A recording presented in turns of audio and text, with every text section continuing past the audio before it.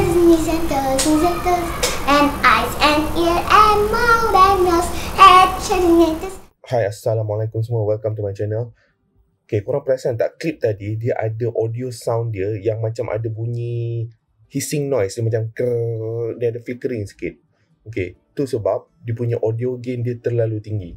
So sekarang ni saya nak tunjuk kat korang macam mana nak fix benda tu and kenapa dia jadi macam tu. Alright? Okay. So macam mana kita nak fix audio sound tu? Ada dua step atau dua cara yang kita kena buat. Okay, so first, make sure kita dah select kita punya clip yang kita nak edit tu. So yang ni saya ada video clip yang ni. Okay, first is pergi dekat effects, dekat bawah ni, project effects. Kalau tak ada, pergi dekat Windows and cari effects kat sini. Okay, so dia akan nak bawa kita dekat screen yang ni. And then kita search je. First kita search multi-band compressor. Okay, so dah ada yang ni. So multi-band compressor. Okay, so yang ini saya belajar daripada video Iman Kamil. So I think korang boleh check out video dia sebab ada banyak tutorial yang membantu. Okay, so first saya nak tarik benda ni, multi-band compressor, letak kat sini. Okay, and then edit. Okay, so dekat atas ni effects controls, kalau dia dekat sini atau tempat lain, pergi ke effects controls, select dekat clip yang kita nak edit tu. Okay, cari dekat under audio ni multi-band compressor yang kita pilih tadi. Okay, edit. Okay, sekarang cari presets and hiss reduction.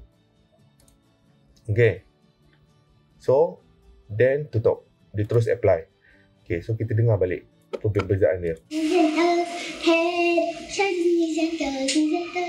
Okay, masih ada hissing sound lagi.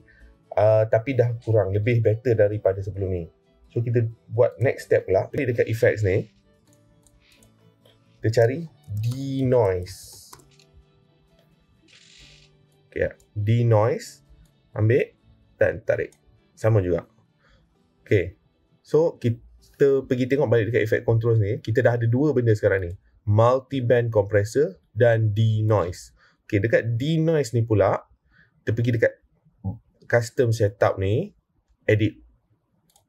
Right. Sama juga, kita pergi dekat preset, kita cari heavy noise reduction. Okay, sebab saya dah try less noise dengan heavy noise dia lebih berkesan. So sekarang kita dengar balik apa macam mana efek dia. Head, shoulders and toes, and eyes and ear and mouth and nose, head, shoulders and toes.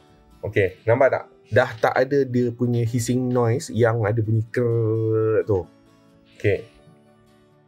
Okay, kenapa bunyi tu berlaku? Sebab bila kita pakai external camera ni, dia akan ada sensor yang dia akan detect noise.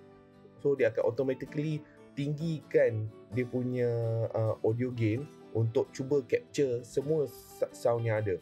Yang benda ni biasanya berlaku kalau kita berada dekat indoor lah. Maksudnya bunyi yang senyap. Bila bunyi tu senyap, dia akan capture lagi tinggi dia punya audio gain dia. So sebab lain pula cerita kalau kita berada dekat outdoor. Sebab outdoor lebih banyak bunyi bising, lebih banyak bunyi angin.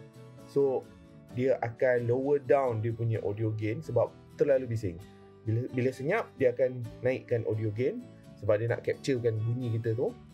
Tapi bila kat luar terlalu bising, dia akan lower down. So bila dia audio gain terlalu tinggi tu yang dia akan jadi bunyi krrrr tu. So that's why tak sedap. So bila fix macam ni, dia boleh sepatutnya lebih membantu lah. Kita tengok comparison bunyi semasa outdoor. Okay, ni masa video anak saya dekat luar. Alright. And mashed potato. And donut. And seaweed. Just yummy snack. Okay, so itu video klip anak saya dekat luar. Dan masa dekat luar, nampak tak ada bunyi motor, ada bunyi burung, ada bunyi angin. So audio gain dia tu tak terlalu tinggi, jadinya dia tak ada bunyi noise terlalu banyak. sebab dia dah auto detect, oh ini bising, so I lower down the audio gain. Alright, so itu kenapa dia berlaku macam tu dan macam mana nak fix. Alright, itu saja hari ni. Jumpa lagi.